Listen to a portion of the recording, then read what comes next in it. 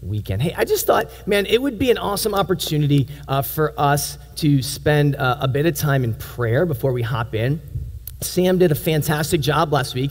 Sam is our youth pastor, and he did a great job giving us the intro to this new series called Great Expectations. Like, we're going to be having these great expectations, and what does that mean? We're going to be looking at that for weeks on how we actually see our expectations kind of like grow and who we build our expectations on. But I just want to spend some extended time in prayer before we actually talk about the one that we're expecting so much of. And so there's been a lot of kind of different things going on that we want to pray for. I just wanted to highlight a few just so you guys know. Right up here, I think it was maybe 2 weeks ago, or maybe it was last Sunday, we prayed for somebody who was walking through some cancer, and just laid hands on her, anointed her with oil, because the scriptures tell us to do that when you're sick or when you're hurting. Let the elders come and we'll lay hands on you and pray over you.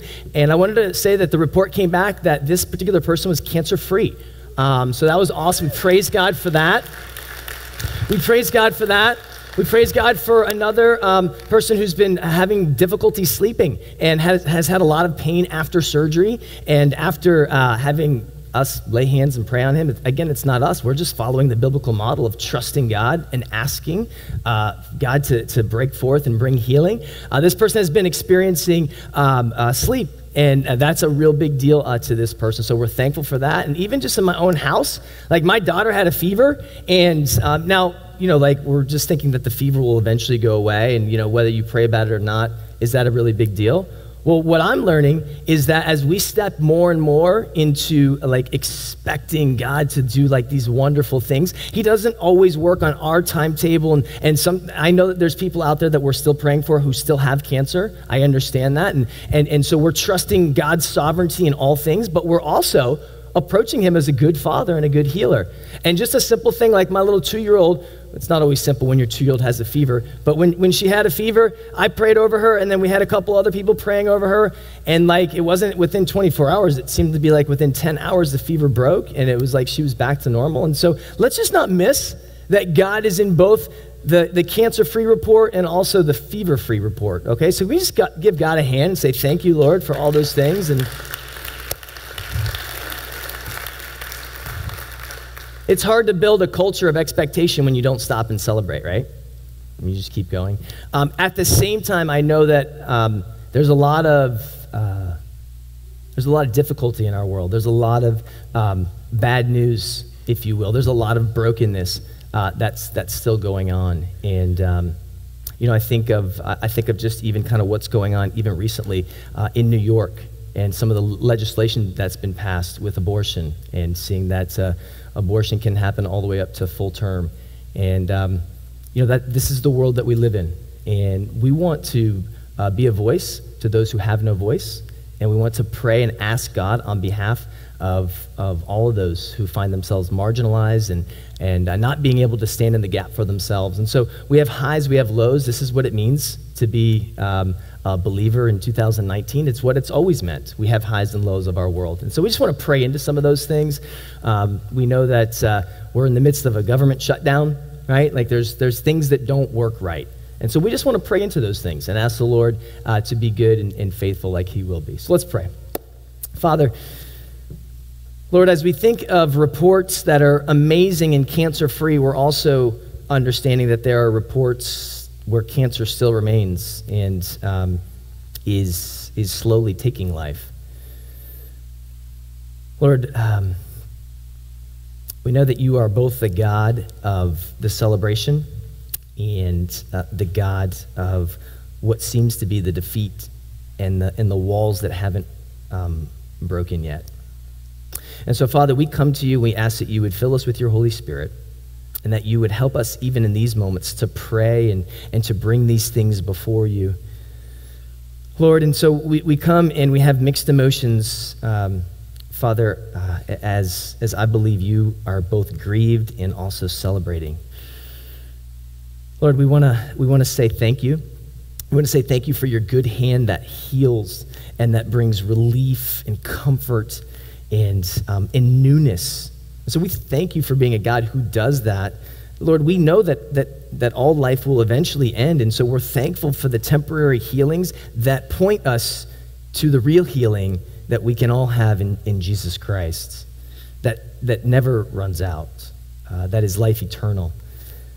And Father, we pray for those who still battle their diseases and their sicknesses.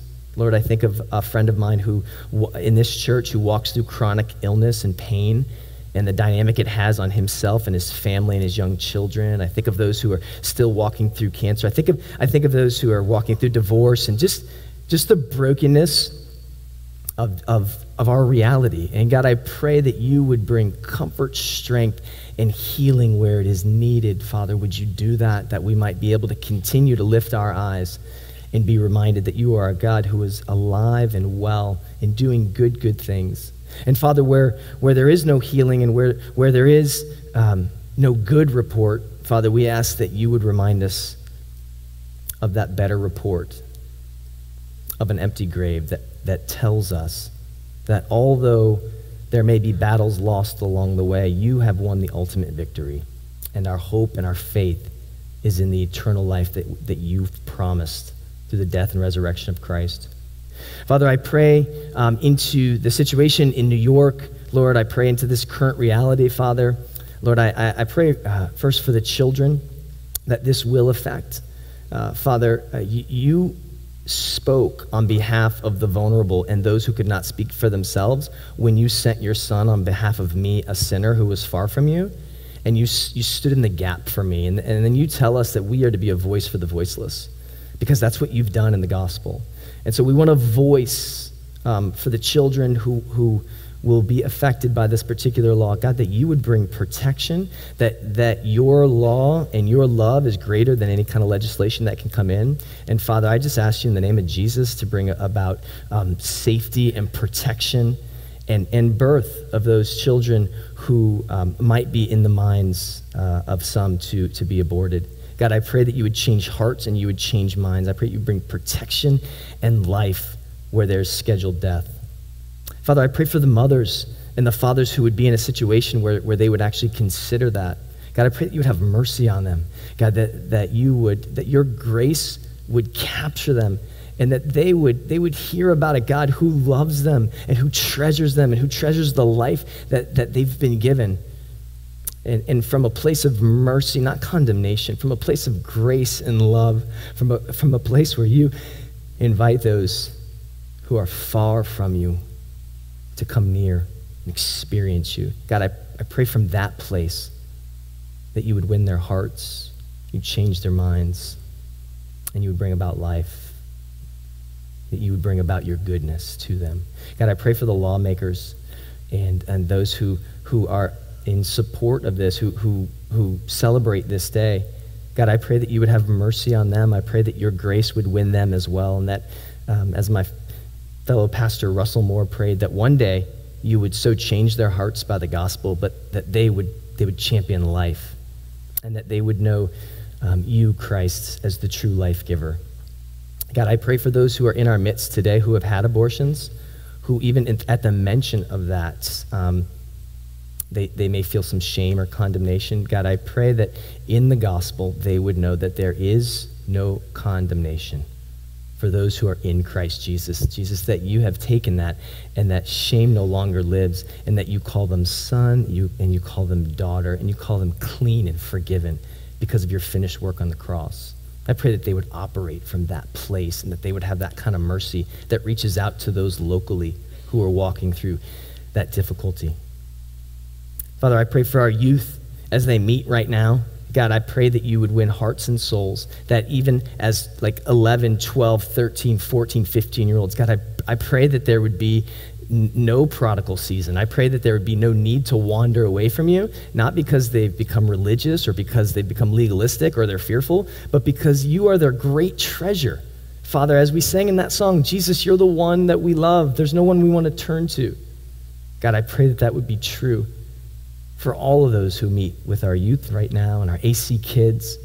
God, that they would just have deep love affairs with you early and often in their life. And God, as we turn to your word now and we begin to study the person and the work of your Holy Spirit, I trust that it's through him that we've been praying and worshiping, and that you, Holy Spirit, would do what you love to do, that you would be our helper, that you would remind us of good gospel truth, that God is for us and not against us, and that God is one who breaks chains, that one who forgives, and one who leans into our future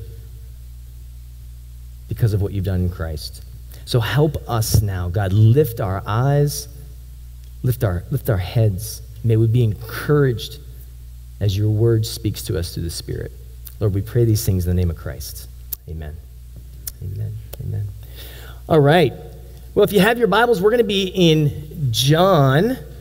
So if you want to turn there, the verse will be up there in just a minute. I just want to kind of orient us to where we're going over the next couple of weeks here. It's actually going to be, I think, maybe 7 weeks, actually. What we're going to be doing is we're going to be doing this study. It's called Great Expectations. Great Expectations. And basically, we here at the Avenue Church feel like there's been some clarity to the vision of what God's called us to do. We're calling it Vision 2020, Expect Greater Things, where we're joining in with the Church United movement in our area to see the amount of Christ followers doubled in our time. And what we want to do is, man, we just want to be a part. We don't want to miss that. Like, you can be a Christian and not be a part of it, but why would you do that? Like, you're going to miss one of the most historic evangelical outbreaks, I feel like, in our time. I really do. And so, like, you don't want to miss it. We don't want to miss it as a church. And so we're putting it on the line. We're like saying, hey, we're all in to seeing the amount of Christ followers double, even in our area, over the next 2 years. So if that's going to happen, we need to have like a culture that would support that. We can't necessarily just kind of talk about that. We have to have the supporting culture that gets behind that. And where does that even come from? And Jesus tells us, truly, truly, I say to you, whoever believes in me will also do the works I do, and greater works than these will he do, because I am going to the Father. So we're believing that the greater works that Jesus wants us to do is to join him in this rescue and renewal of all creation, in seeing disciples made in the name of Christ. And so that's just what we're going to be about. And so we said, hey, man, we need to have a culture that supports that. Because I looked at 2 weeks ago, hey, culture eats strategy for breakfast. That's actually true, right? You can say you want to do this, but if you don't have the supporting culture, it just goes away. And so we're defining our culture as having 4 streams to it, and we're going to preach through those streams this week. Not this week. That's really aggressive. This year, okay? There's 4 streams we're going to preach through. The first one is expectation. The second one is hospitality. The third one is empowerment. And then the fourth one is invitation. And I just briefly gave you an overview of those 2 weeks ago, but we're going to spend weeks on each of those and see how God is shifting us in our current culture to be more of a culture of what I just explained. And so the first deep dive is all about expectation and expecting greater things. Well, where does that begin? You have an outline hopefully in your pamphlet there if you want to follow along and review some of this at home. If not, that's totally cool. But this will kind of walk us through it. It's important that we start at the right spot. So when we talk about expectation, we have to understand that expectation, biblically speaking, is not about what, it's about who. It's not about what you're expecting, it's about who you're expecting upon. Okay? So let's make sure that we're clear that it's not about the metric of seeing the amount of Christ followers double. It's not about seeing 200 baptisms by 2020. I mean, that's a metric we've put out there. That's what we're shooting for. That's not where we're hanging like our hearts. We're hanging our hearts on the who that could actually make that a possibility, which is the Holy Spirit. It's the person of God. It's really cool when Jesus leaves us. If we could see that next slide, it's a blank, I think, in your bulletin there. Or we need another what? Actually, I gave you the answer in your bulletin. It's not another strategy. When Jesus left his disciples, this is awesome. When he left his disciples, he didn't leave them with like a 6-point strategic framework. He wasn't like, this is how you're going to win the world by these 6 3 things. He didn't leave them with like an awesome t-shirt making vision statement. He didn't leave them with buildings. He didn't leave them with a ton of cash. He didn't leave them with all the things that you think might be necessary in order to keep the vision going. He's like, look, here's what I want you to do. I want you to make disciples of all nations. Here's how you're going to do it. You're gonna fall in love with God, and you're gonna fall in love with people. It's like really simple. Love God, love people, make disciples. So that's kind of like the vision, the strategy. He left us with another person. He left us with another person. Here, man, at the Avenue Church, at Redemption Church, at Trinity and Seacrest and First Baptist and all the churches in our area and beyond, man, we don't need another strategy. We don't need another Vision 2020 as much as I think, wow, that's really exciting because it brings some clarity. We need another person. And Jesus is really clear about who that person's going to be. It's going to be the person of the Holy Spirit. This week, I believe, marks the passing of someone who had great influence over all of you. You may not know this person personally, but he was the founder, planter, and then pastor of Spanish River Church. And Spanish River Church is about 40 years, I don't know what it is, maybe 44, 45 years old. And he started it and he planted it and then he led it until he transitioned over to another person. So it was a great work. It was a great ministry. It was a great. I'm going to tell you how he's influencing you continually in just a minute. But it was a really awesome start that David Nicholas pioneered. But when he left, he didn't leave it to a general strategy or mission statement or something to put on the wall. He had to transition it to another person. Now that person is Tommy Kiedis, and he's doing a great job, and he's like seeing the mission fulfilled, and God's been doing awesome work through him. But my point in saying that is whether it's Spanish River Church, whether it's the church in general, whether it's Apple and Steve Jobs or whoever it might be, when there's somebody who births a new vision and brings something in and then they have to leave, they put some other person in charge specifically to carry on the mission. The church is no different. The person that's been put in charge of the mission that Jesus birthed is the Holy Spirit. This gospel message that you've hopefully become familiar with, and maybe if you're here for the first time, it'll be the first time you hear it. There's a person in charge of that particular message, and it is the person of the Holy Spirit. So if you are here today and you have become accustomed to hearing that there's a brokenness about you, that although God created things good and the original creation was good and there was great harmony between God and between people and one another and even within themselves, that broke down with sin. Sin is basically the idea that God is holding out on you, so you're going to go your own direction. When sin came into the world, it broke the relationship that we had with one another and with God. Now we have disunity with God, we have disunity with one another. And God says that, listen, I'm perfect, I'm holy, and I'm just. And because of who I am and what you've done, I must bring a penalty to this situation. It's a right consequence. The consequence is death. There's spiritual death, eternal death, and physical death. These are three deaths that were not a part of the original creation, but because of our sinfulness, they've entered into the equation, and now we're born in a way where we don't know God the way we should. We're born in a way where we'll eventually die, and we're born where we're going to have to stand before God and give an account for ourselves, and that account is going to be a failure because He's perfect and we're not. And we've chosen to commit crime after crime after crime against His heart, against His law. But because God, in His love for us, would not leave us where we found ourselves, He sent Christ, His Son. We would try to work our way back to God through religion or through relationship or through any other kind of efforts. It just doesn't work. It always falls up short. But God, in His love for us, would send a substitute, God the Son, Jesus Christ. And His life would be perfect so that when He went to a cross, He would take your sin and He would take mine and He would be crushed in our place. He would suffer the consequences that our sins deserve so that the Father could forgive you, He could forgive me through Christ's death and resurrection. so that one day, through the finished work of Christ, we could turn from ourselves, our sinfulness, our own patterns, our own desires outside of God and say, Jesus, I'm done with me. I trust that what you have done is enough. I surrender to you. When a person comes to faith in that way, they're forgiven of their sin. They're given eternal life. They're adopted into God's family. They're called son and daughter no matter what their performance record. The only way that happens is that the Holy Spirit allows you to understand yourself as a sinner in need of a Savior. You didn't figure that out on your own. God's Spirit, who he left in charge, is the one who helps you to understand and trust in that. I invite you to do that today by the power of the Spirit if you've never done it.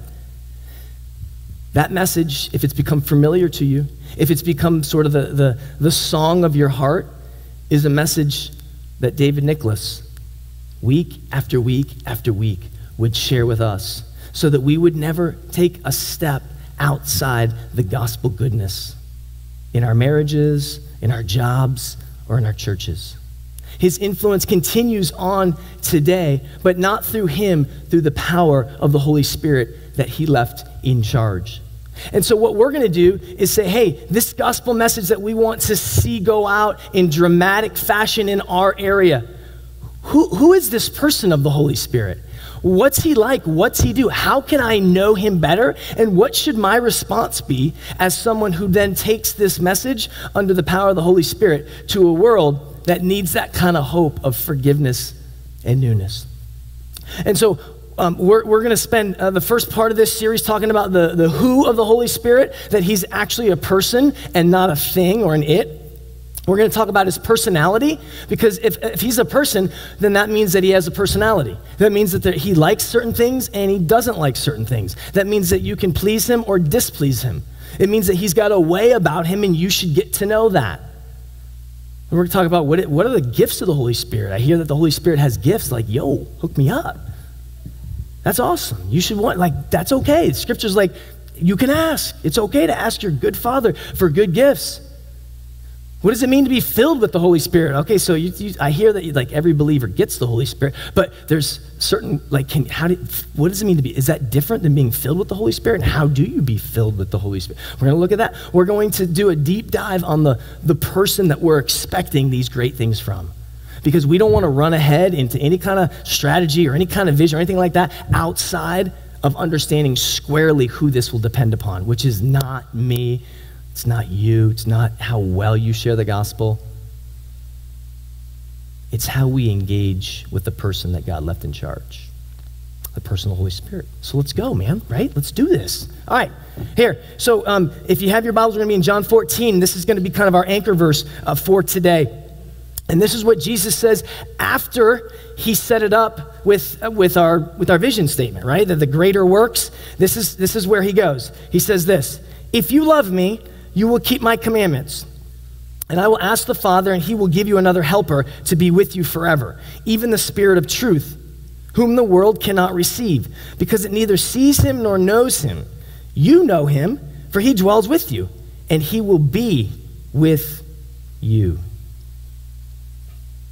All right, a couple things here in this passage. A couple things here. So important, if you could go back to the initial part. Yeah, okay, so if you love me. First part, so this is for believers, okay? If you're not a believer in Christ, if that whole I'm a sinner and I need a Savior thing doesn't really make sense, if you're finding your meaning for life outside of the person of Jesus Christ, look, you're welcome. That's totally cool. You're welcome here. Hang out. We're probably weird to you. We just sang a bunch of songs to an invisible God. I just prayed about certain thing, so that's cool. It's okay to check out weird people and kind of be like, what's up with you? Why? There's something different about, there was a reason you're here. So what I would say is just investigate the weirdness. See what it's all about. And we'll just be praying for you and just watch out, because the Holy Spirit is famous for winning hearts just like yours. But I want to tell you, this particular passage, it's for those people who have come to that place of loving Jesus, of saying Jesus, you're it, you're my life. And here's who he's going to introduce to us. You'll keep my commandments. Okay, that's awesome, because loving Jesus means that we love others, and it means that we love God, okay? And so that's real. So if you want to know if somebody loves Jesus, look at their relationships.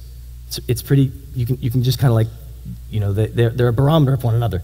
And I will ask the Father, okay, and he will give you another helper. That word helper, parakletos in the Greek language. And what it means, you can translate it in a couple of different ways. Oftentimes, traditionally, we've translated that as comforter. Comforter. But the word comforter, that's back in the King James version, okay? And so you might have grown up with the King James, a little bit older version, whatever. Or maybe that's your version right now. Well, I'm not a version guy. I'm just saying, hey, there's a couple of different ways to look at this word, right?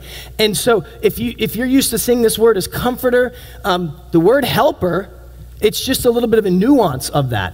So comforter works, and when it means comforter and you're leaning into that aspect of it, sometimes we might think, well, the Holy Spirit, because that's who he's talking about, is one who's going to come and make me feel better, because that's what you think comfort is. But the full definition of comfort, when it's used in this context, doesn't just mean it's going to make me feel better. It means it's going to strengthen me.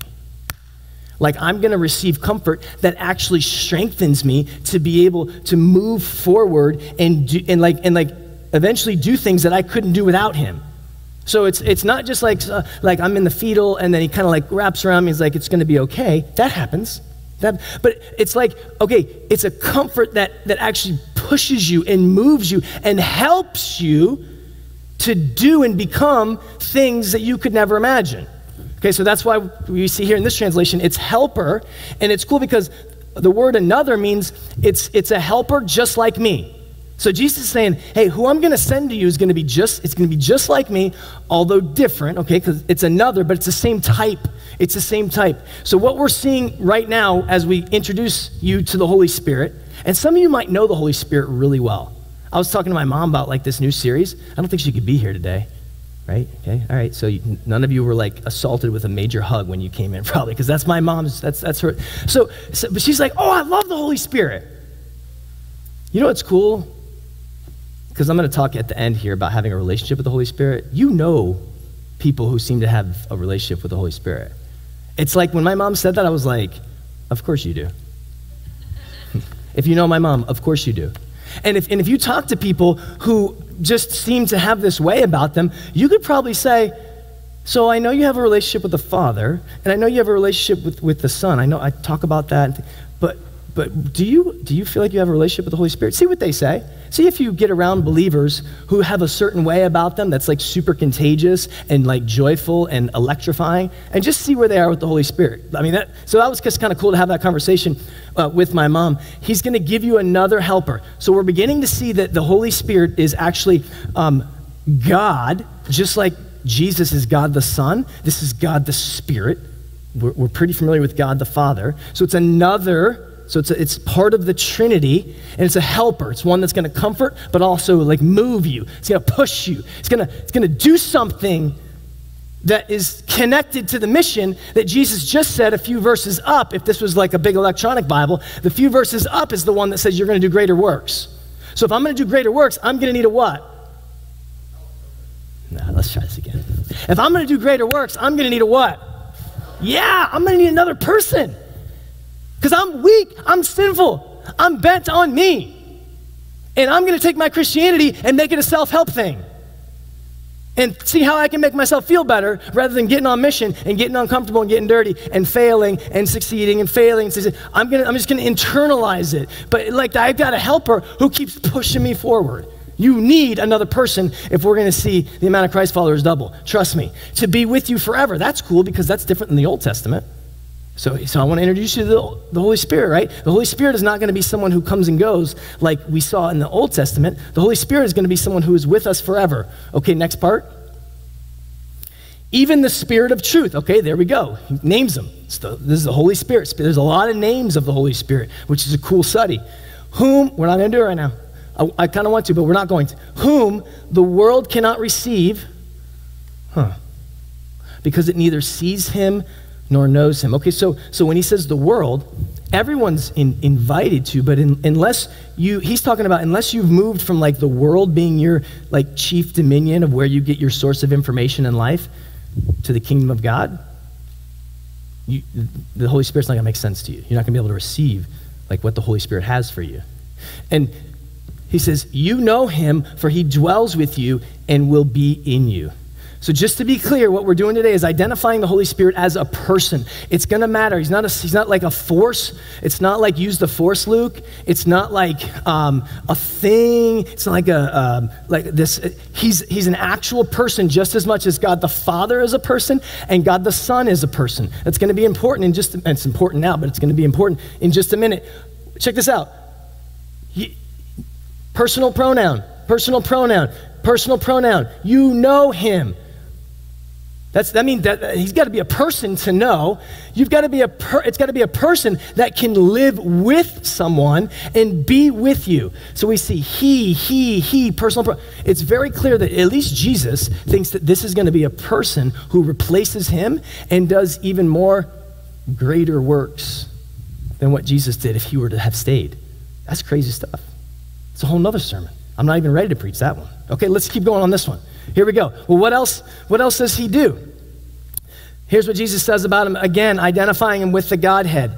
Go therefore and make disciples of all nations, baptizing them in the name of the Father, that's God the Father, and of the Son, that's God the Son, and of the Holy Spirit. They're all on the same level. It's not like the Holy Spirit is like this unknown stepchild that kind of gets mentioned here and there. He belongs with the Son and the Father.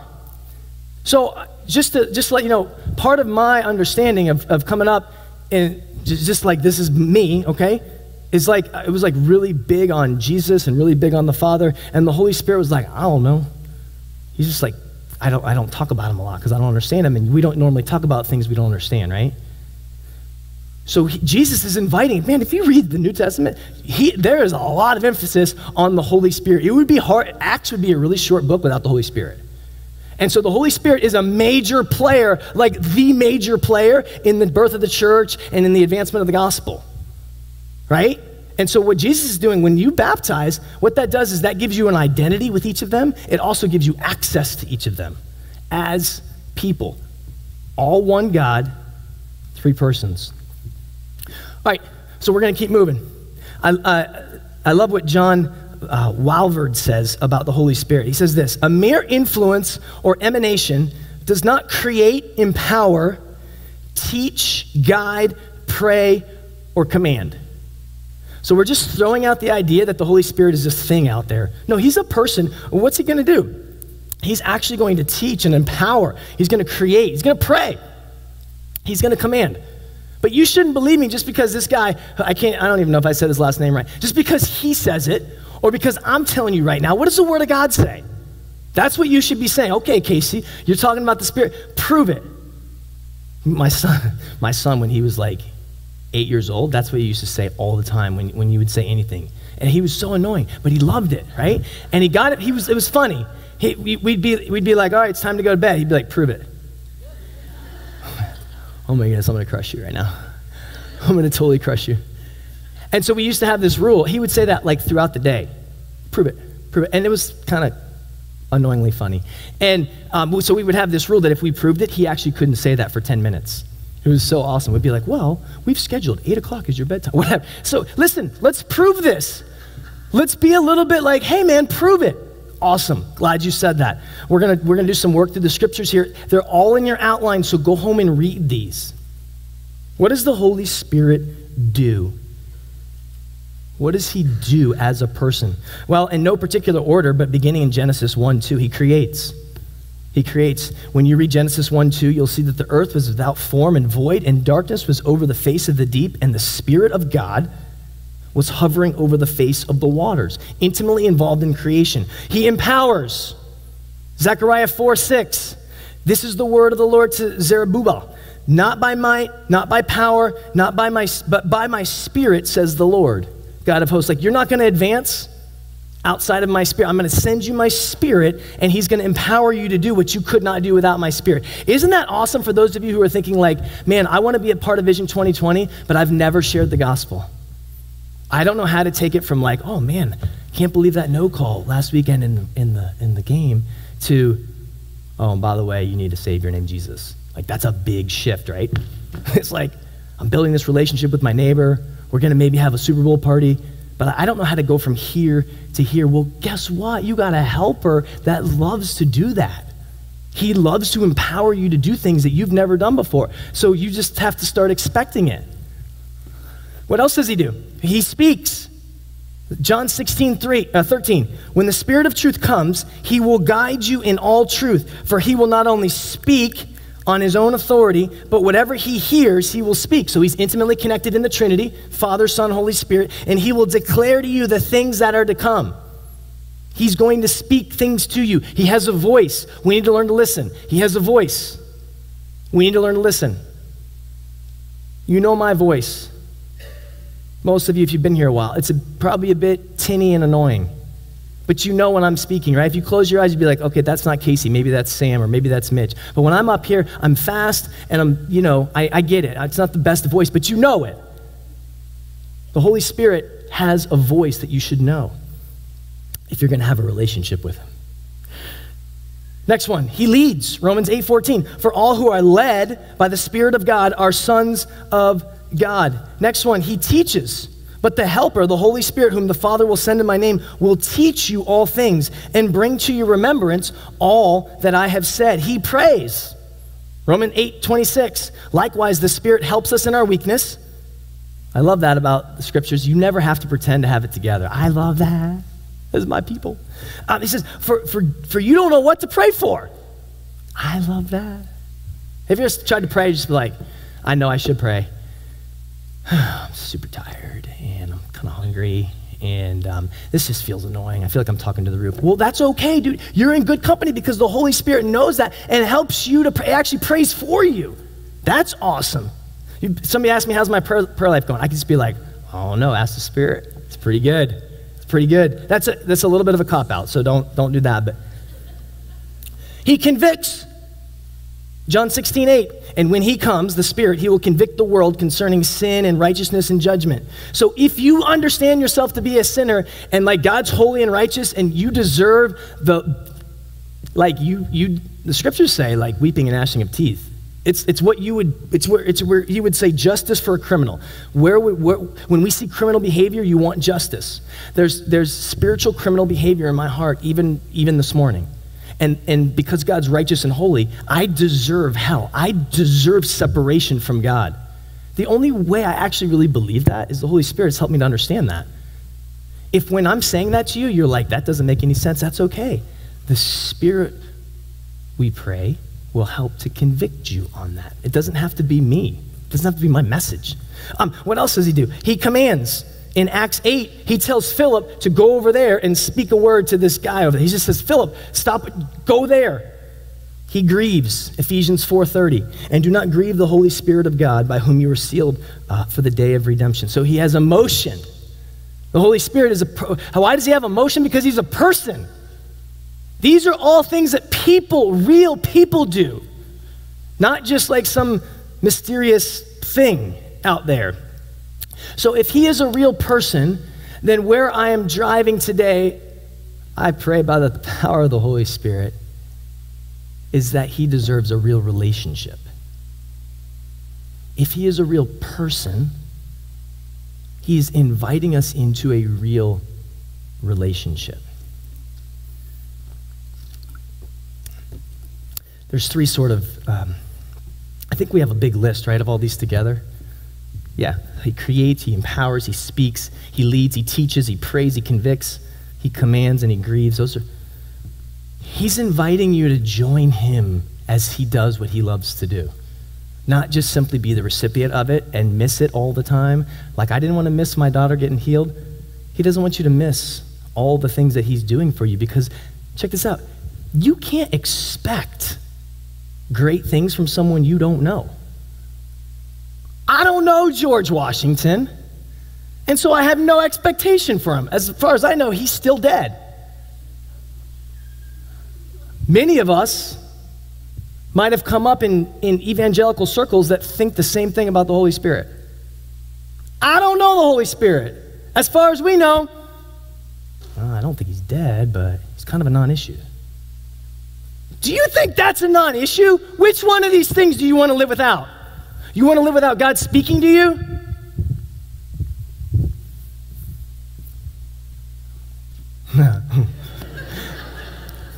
That's what's up. I was just being quiet because it's weird, right? If God like never spoke to you, it'd be weird. You wouldn't have a relation.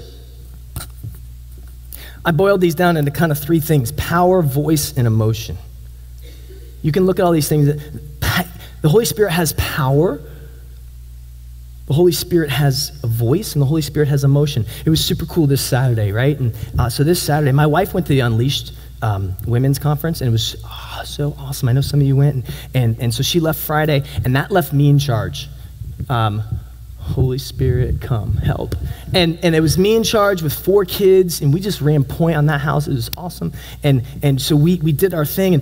And so this happens sometimes is, and my wife hates it. When I'm in charge, it seems like the kids sleep in. When she's there, they're up like at military time. I don't know what happens. I don't know why that happens, but it just does, right? And so I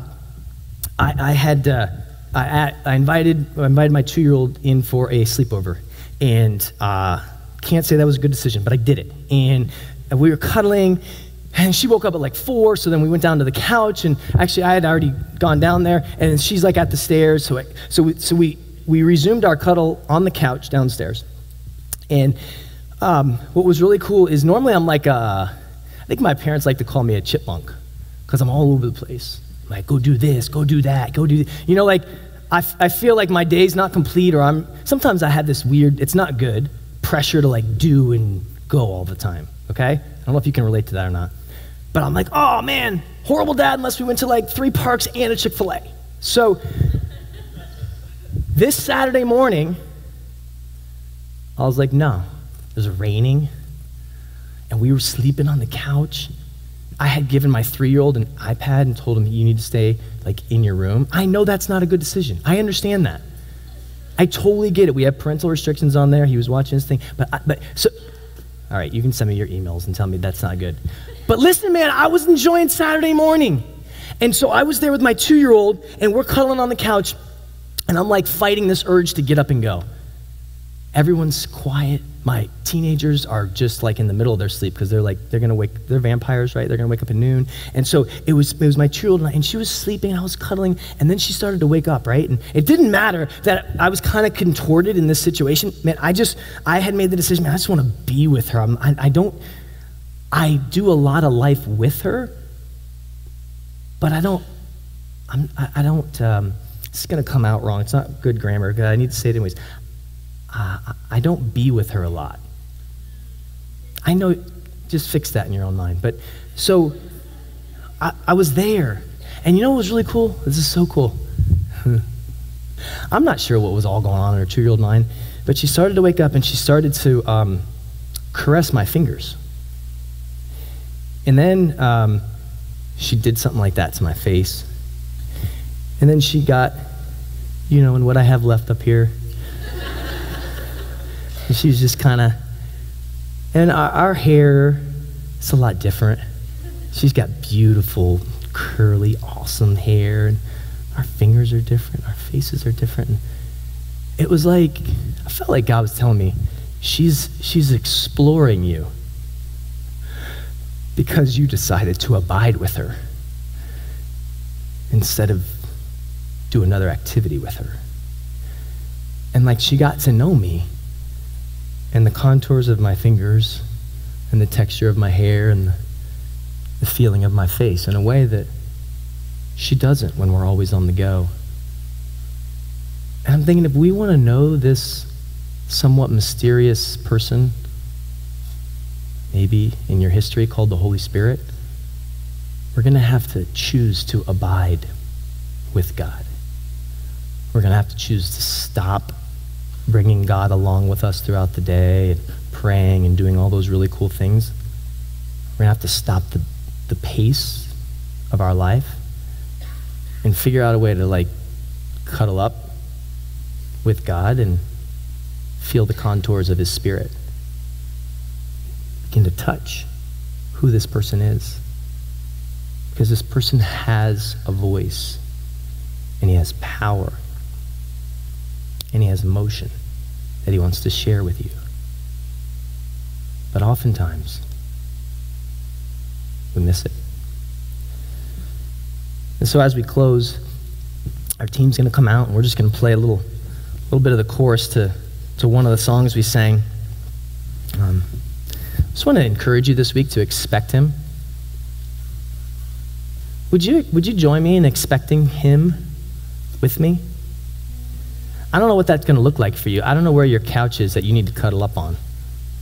And by the way, it's not unmanly to set aside time and just abide, cuddle up, enjoy, and touch the contours of God. He invites us into that.